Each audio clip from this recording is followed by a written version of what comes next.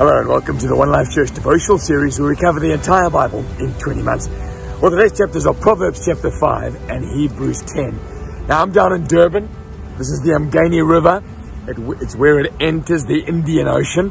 It's a Sunday. I've just finished preaching at our Durban site and I thought, let me stop here because this is the site where a couple of weeks ago there was incredible devastation. Where I'm standing on these banks here, it was meters high in water. Buses, tankers were washed down this river, left absolute devastation. Now, Proverbs chapter 5 speaks about a devastation that'll come upon a life if you follow an adulterous woman. Remember, this first few Proverbs in the book of Proverbs is a father talking to his son, warning him of things.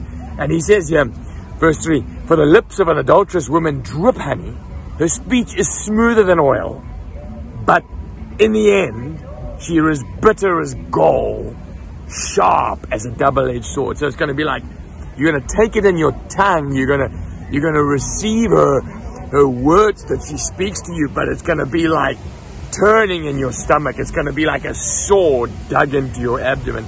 Her steps lead straight to the grave. Stay far from her door, he says in verse 8.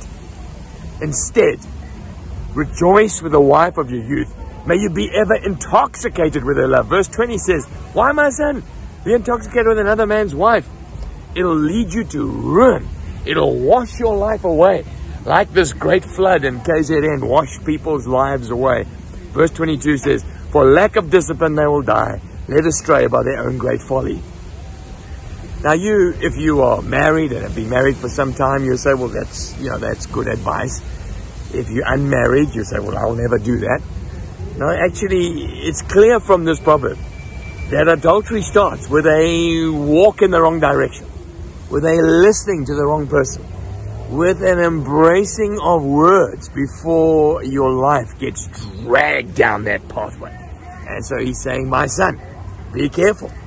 Don't even walk down her path, because the end of her path is death and destruction. Now, in Hebrews chapter 10, it starts by saying this: the law is only a shadow of the good things are coming, not the realities themselves. So in other words, it's a very overcast day today, but there's this palm tree hanging in my way. Imagine if the sun was shining and it cast a shadow on the floor. I would be able to tell it's a palm tree, but it wouldn't be the reality itself. And yes, I looked at it and I climbed it and I touched it. No, it's just a shadow. And he says, well, the law is like that. It looks like the real thing, but it's not the real thing. And then he describes the sacrifice of bull and cows and sheep and goats. And he says, look, it looks like the real thing, but it isn't the real thing. He looks at the high priest that was set into the tabernacle. Looks like the real thing, but there was something else that was on its way. And he's basically saying the blood of goats and bulls can't take away sin. He sets aside the shadow. Verse 9 says, he sets aside the first to establish the second. What's he talking about?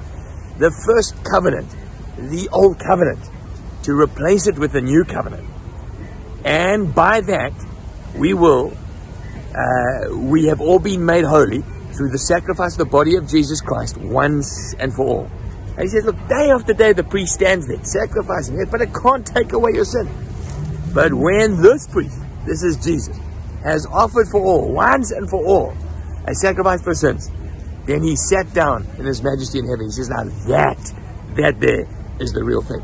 Therefore, verse 19, brothers and sisters, since we have this great confidence to enter the holy place. Why? Because we're not talking about shadows. We're talking about a real high priest who stands before God and who's opened the way for us into heaven. We can boldly come into his presence because he has said that he has given himself for you and for me by a new and living way opened up for us through his body, which is, he says, the curtain. Remember in the old days there was a curtain, like there was a partition between man and God, and only the high priest could walk in there, talk to God on your behalf, walk back here. And he says, no, by his body he's opened up a way so that you can come into the presence of God. And so he says, let's not give up meeting together. Let's not backslide. Let's not take for granted what he has done. Let's not throw away our confidence, but come with him with boldness and thanksgiving and thank him for what he's done, giving us access to the Father. That's one. Hebrews 10 is all about.